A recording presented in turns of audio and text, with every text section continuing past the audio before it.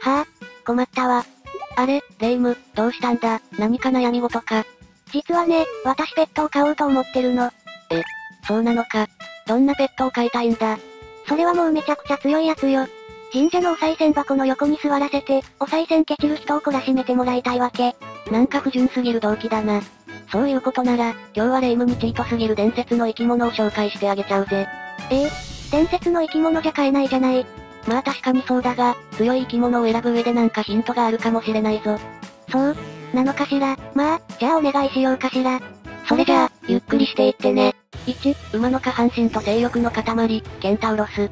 まず一番最初に紹介するのはギリシア神話に登場する伝説の生物ケンタウロスだ。見ての通り、下半身が馬で、上半身が人の姿をしているんだぜ。下半身が馬で上半身が人。服を探すのに困りそうね。まあケンタウロスは服着てないけどな。ケンタウロスはイクシオーンと雲の女神ネペレイの間に生まれた。ケンタウロスという人が、メス馬と交わった結果生まれた種族なんだ。メス馬と、馬娘とではないのよね。純度 100% の馬だな。昔の人って何考えてるんだかさっぱりだわ。ちなみにケンタウロスには他にもいろんなバリエーションがあるぜ。人の腰から馬の下半身が生えているものや、王子の角を持っているタイプ、それに下半身の前足だけが人間のものになっているタイプもいるんだよ。へえ、そんなに色々な種類がいるのね。彼らは山林や山岳地帯で暮らしていて、小さな洞窟を住まいにしていた。小さな集団を作って生活をしていて、狩猟や採取で食べ物を得ていたそうだぜ。なるほど。なんか話を聞いているとかなり温厚そうな感じじゃない。あんまり強いってイメージがないわね。甘いぜ、レ夢ム。一見すると穏やかそうに見えるかもしれないが、性格はかなり野蛮で粗暴、獰猛だったと言われているんだ。そうなの。特に性欲がものすごく強かったらしい。ケンタウロスの伝説でも、女性に乱暴しようとするエピソードがめちゃくちゃ多いんだよ。最低。しかも彼らにはかなり強い能力が備わっていたんだ。能力、口からビームを出せるとか。残念ながらビームは出せないな。ケンタウロスは、馬の圧倒的な筋力と人間の知恵や器用さの両方を併せ持っていたんだよ。だから生まれながらに騎兵のように駆け回ることができたし、その一方で医療や演奏、予言やおまじないといった魔法なんかも使えたそうだぜ。それはすごいわね。しかも筋力が強いのは馬になっている下半身だけじゃなく、人間の姿をしている上半身にも同じくらいの筋力が備わっていた。だから全身の筋力を思いっきり使えば、巨大な岩石や木を根こそぎ抜いてぶん投げることもできたそうだぜ。それでいて野蛮で獰猛なんてもう手に負えないわね。そんな生物が性欲の塊で馬の立派な物を持っていると考えると、女性にとっては特に恐ろしいよな。2、大好物は〇〇の肉、ミノタウロス。次に紹介するのはミノタウロスだ。ミノタウロスもギリシア神話に登場するぜ。頭が牛で体が人間の姿をした生き物だな。今度は頭が牛なの。そうそう。ミノタウロスはクレタ島の王様ミノウスの息子として生まれたんだ。王様なのに頭が牛だったの？いや、王様は普通の人間だったんだ。ちなみにお妃様も普通の人間だぜ。それじゃどうして息子は頭が牛だったの？実は、ミノウスは海の神ポセイドンの怒りを買ってしまっていたんだよ。その代償としてポセイドンがお妃様に呪いをかけたんだ。こうして生まれたのが怪物ミノタウロスなんだよ。子供には何の罪もないのに理不尽すぎない？めちゃくちゃ理不尽だよな。生まれたミノタウロスは成長するにつれてどんどん体が強くなり凶暴になった。しかも困ったことに、ミノタウロスはあるものを好んで食べるようになってしまったんだよ。あるもの？人間を捕まえて、その肉を貪るようになったんだ。その上、ものすごく大きな体に怪力、頑健な生命力を持っていて、人間のことを完全に餌として認識していたから、狙われたらひとたまりもなかったんだ。何それ怖すぎるわよ。まあ唯一、知能は低かったようだが、この頃には父親であるミノウスもミノタウロスの扱いに困るようになっていた。これだけ凶暴でしかも人間を殺して食べるような生き物だ。仕方なく地下に巨大な迷宮を作って、ミノタウロスを閉じ込めたんだ。そこに死刑になった人を入れて養ったんだよ。その後ミノウスはアテナイを降伏させて、アテナイに少年少女7人ずつ貢がせた。この少年少女をミノタウロスへの食料にしたんだよ。それはいくらなんでも理不尽すぎない。死刑になった人ならまだしも、その子供たちは何も悪いことしてないのに。私もそう思うぜ。このミノウスの非道に対して、英雄テセウスが立ち上がったんだ。テセウスは自ら生贄になってミノタウロスの元兵器、なんとミノタウロスを討伐したんだよ。さすが英雄テセウス。かっこいいわね。悪は成敗される運命なのよ。3、顔面老婆の怪物、ハーピー。さて、次に紹介するのはハーピーだ。今度は顔から胸までが人間の女性、翼と下半身が鳥の姿をした生き物だぜ。ハーピーもギリシア神話に登場するんだ。ハーピー、遊戯王にも出てくるわね。ハーピーの父親は海の神様ポントスとガイアの息子タウマース。母親は北アンジューニ神の長男オケアノスの娘エレクトラだ。妹には虹の女神であるイーリスがいるぜ。なんかものすごく由緒正しい家って感じね。そう。エリート神様一家って感じだな。でもハーピーは受け継いだ神の血が薄かったのか、上半身が人間、翼と下半身が鳥っていう醜い化け物の姿で生まれてきてしまったんだよ。なんかハーピーがかわいそうになってきたわ。ものすごいコンプレックスになりそう。同じ半分人間で半分鳥の怪物セイレーンは美しい姿で描かれることが多いんだけど、ハーピーはかなり醜い怪物として描かれることが多いぜ。アイネイアースの放浪譚によると、顔は老婆で羽はハゲワシ、ワシの爪を持っていて、食料を意地汚く食べていたそうだ。さらに食べ終わった後は食い散らかした残飯や食料の上に汚物を撒き散らしていくんだってさ。何それ強烈ね。とてもじゃないけど、エリート神様一族の子供とは思えないわ。遊戯王ではめちゃくちゃ美人でナイスバディに書かれているが、実際は怪物ババアなんだよな。ハーピーで一番有名なエピソードは神様に罰せられたピーネウスのエピソードだ。預言者ピーネウスは神様からの罰で盲目になってしまう。そんな彼に食事が用意されると、空からハーピーがやってきて食事を奪ってしまうんだ。意地汚い。わずかに残った食事も、異臭がすごくて食べられなかったらしい。おそらくハーピー自体がなかなか異臭が強い生き物だったんだろうな。なんかもう散々な言われようね。4、謎解きを解けなければ食われる、スフィンクス。次に紹介するのはスフィンクスだ。ライオンの体と人間の頭を持った伝説上の生き物だな。実はスフィンクスは、エジプトとギリシアで書かれ方が変わっているちょっと特殊な生き物なんだぜ。スフィンクスってピラミッドの横にいるあれよね。エジプトのイメージはあったけど、ギリシアのイメージは全くなかったわ。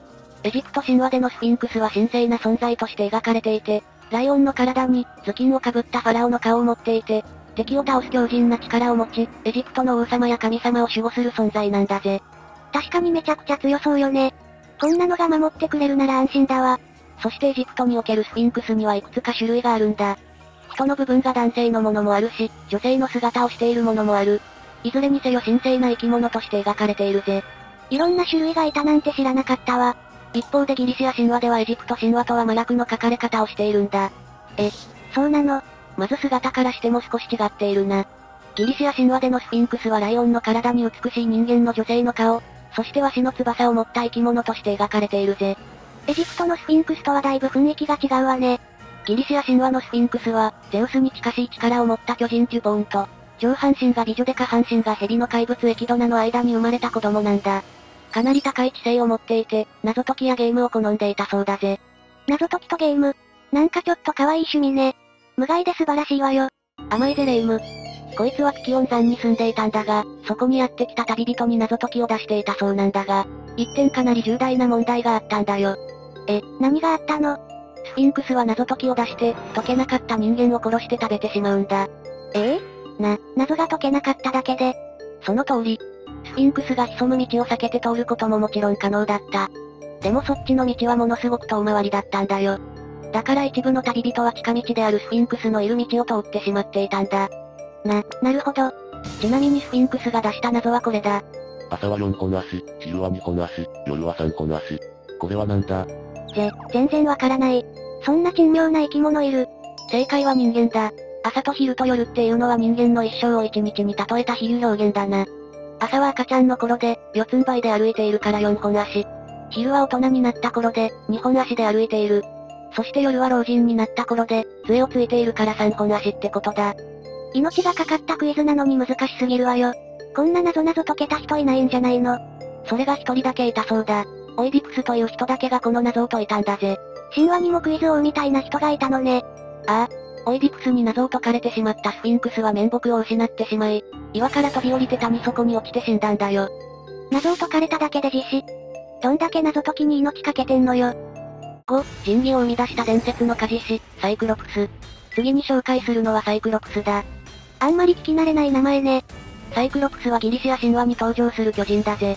天空の神様ウラノスと大地の神様ガイアの間に生まれた子供だ。あら、神様と神様の間に生まれたってことは、れっきとした神様ってこと？そういうこと。ところがサイクロプスには一つ問題があったんだ。問題って、巨大な体に目が一つだけ、そして角が一本だけっていうかなり変わった見た目をしていてんだよ。目が一つしかなかったの？そうそう。この容姿のせいでサイクロプスは父であるウラノスから疎まれてしまう。そしてタルタロスへ入れられてしまうことになるんだよ。タルタロスな。タルタロスっていうのはギリシア神話でいう地獄のことを指すんだ。冥府よりももっと深い底にあって、冥府の審判で特に罪が重たいとされた人や、神々への反落を起こした者がタルタロスへ送られてしまうんだよ。でもサイクロプスは別に悪いことはしてないんじゃないの？性格自体はそやで乱暴だったって言われているけど、悪いこと自体はしていないな。そう思うとちょっとかわいそうかもしれないぜ。かわいそうなんてもんじゃないわよ。私だったら父親をめちゃくちゃ恨むわね。だがこの後サイクロプスはゼウスの手によってタルタロスから解放されるぜ。サイクロプスは自分を解放してくれたお礼に、ゼウスには雷帝を、ポセイドーンにはサンサの森を、ハーデイスには隠れ兜を作ってプレゼントしたんだよ。へえ、すごいわね。サイクロプスには火事のスキルがあったってこと？そういうことだ。この後も火事の神様の下で火事用に勤しんだと言われていて、いくつもの神器を生み出しているぜ。神の武器をたくさん作るなんて、サイクロプスさんすごすぎるわよ。最後にちゃんと報われてよかったわね。超巨大な伝説の鳥、ロック鳥。さっきまではギリシア神話に登場する伝説の生き物を紹介してきたが、次は中東の伝説に登場する生き物を紹介するぜ。その名もロック鳥だ。ロック鳥、変わった名前の生き物ね。ロック鳥っていうのは、巨大な白い鳥で、象を足で掴んで飛び去ることができるくらい大きな体を持っているんだよ。羽一枚一枚がヤシの葉っぱくらいの大きさがあるそうだ。何それめちゃくちゃ大きいじゃない。ロック鳥の起源は明らかになっていないんだが、マルコ・ポーロの東方見聞録の中に、マダガスカルにいた。っていう記述がポロッと書かれてるんだよ。だからおそらくマダガスカルに昔生息していた鳥エピオルニスがモチーフになっているんじゃないか、と言われているな。エピオルニスっていう鳥もそんなに大きかったの？象と同じくらいの大きさだったらしいぜ。そんな大きな鳥が存在するなんて信じられないわ。ロック鳥は中東の様々な伝説や物語に登場するんだけど、一番有名なのは千夜一夜物語のシンドバッドの話だな。シンドバッドが谷底に落ちてしまった時に、巨大な肉を背中に背負ってロック鳥に引き上げてもらうっていうエピソードがあるんだよ。あとは、卵を割られたことに怒って岩を船に落として船を破壊するエピソードもあるな。船を破壊するほどの岩を持ち上げられたってこと？象を足で持ち上げるくらいだからな。岩を持ち上げるくらいなんてことなかったと思うぜ。そんな怪力の鳥が実際にいたらと思うと、ゾッとするわね。歴史的建造物を守る神、ガーゴイル。最後はガーゴイルについて紹介するぜ。ガーゴイルの彫像はヨーロッパの建物にはよく付けられていたりするから、見たことある人は多いんじゃないか。これ確かによく見かけるわね。見た目が不気味でちょっと苦手なのよね。なんでこんな不気味なものを建物につけるのかしら。実はガーゴイルの彫像にはいろんな役割があるんだ。まず一つ目は雨どいとしての役割だな。雨どい。ガーゴイルが作られるようになったのは12世紀後半のヨーロッパでのことだったんだが、当時は建築技術がどんどん発達していたこともあって、たくさんの聖堂が高さを競い合うように建てられていたんだ。でもそうなると一つ問題があったんだよ。問題って？当時の屋根には雨どいがなくて、屋根に落ちた雨水はみんな壁を伝って地面に落ちていたんだよ。そうすると雨水がどんどん壁を侵食していって建物の強度が落ちてしまうんだ。高さが増せば増すほどこれは重大な問題になったんだよ。確かにそれはかなり問題ね。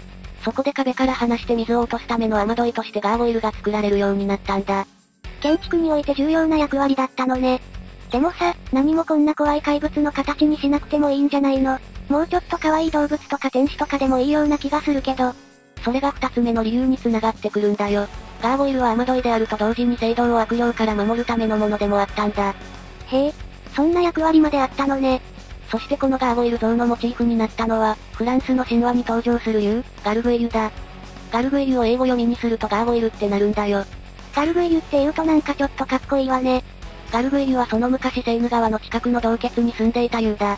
蛇のように長い首に羽を持った怪物だったそうだぜ。その時点で結構怖いわね。しかもガルグエリュは土から火を吹いたり、水を吐き出すことができたそうだ。その水は大津波のような量で、たびたび近くの農村を水没させていたそうだぜ。火属性と水属性両方いけるってこと。それはなかなかやばいわね。でも、この時ルーアンの大司教がガルグエリュ退治に乗り出すんだ。討伐隊を募集した大司教は名乗りを上げた人々と一緒にガルグエリュの元へ向かった。当然ガルグエリュは討伐隊にも襲いかかってきたんだけど、大司教が十字架を指で作って突きつけると、ガルグイリュは恐れをなして簡単に捕らえられてしまったんだよ。そしてガルグイリュは農民たちによって焼き殺されたそうだ。十字架の力半端ないわね。